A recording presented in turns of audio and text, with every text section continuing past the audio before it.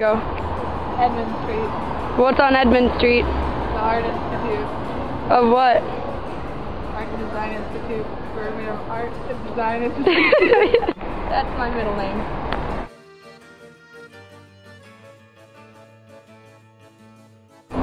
John Henry Chamberlain was the architect for this building. John Henry Chamberlain worked mostly in the Victorian Gothic style and was selected by John Ruskin, an architectural theorist, as one of the trustees of his Guild of St. George. The Venetian style and decoration of the building are influenced by John Ruskin's Stones of Venice. The building was commissioned in 1877 to Chamberlain. Shortly after completing the designs for the Birmingham School of Art, Chamberlain died suddenly in 1883.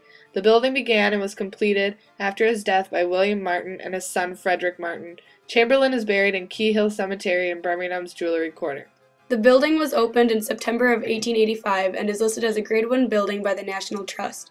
It remains the home of the university's Department of Fine Art today, called the Birmingham Institute of Art and Design. It costed £21,254, a large sum which was entirely sponsored by donations given by the Tangy brothers, 5 brothers who found success from selling industrial equipment, and Louisa Ryland, who was a major benefactor to Birmingham. Her donations helped save large areas of land later used to create several public parks, such as Cannon Hill Park. The building is widely known as Chamberlain's masterpiece. The red brick Victorian Gothic structure of this building is also seen in the Icon Gallery, another building he had designed.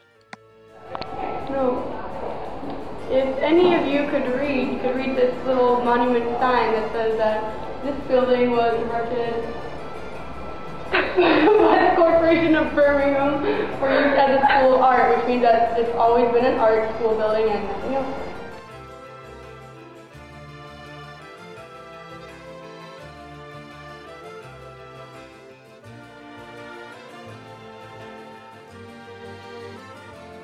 Did you know that this building is protected by the National Trust? No, but I thought it's an old building, there might be something like heritage type thing about it. So. Do you know, like, besides keeping it safe, another reason that they want to put this on the National Trust? Like, do you know why? It's been an art school for about 200 years now, so purpose built. So. Is it Fabian or is it something else? Chamberlain. What makes it what's it like going to school here? Brilliant. The building adds to it, and the character. Oh, definitely. It's quite pretty good design. It's quite relaxing. What kind of medium do you guys do yourselves? Sculptural. Sculpture I'm and... in painting at the moment and photo montage. Cool.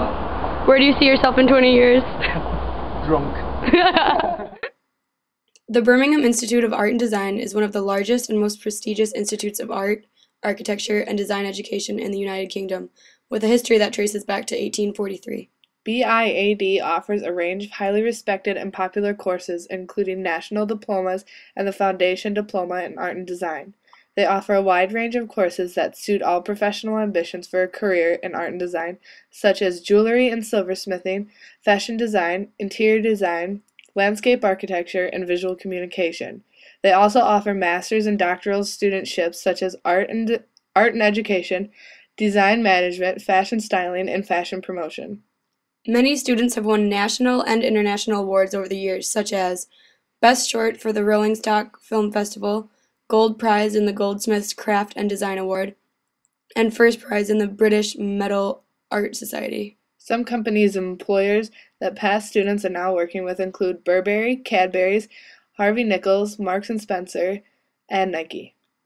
The National Trust has chosen to protect this special place because the building is remarkable and the architect has close ties with Birmingham.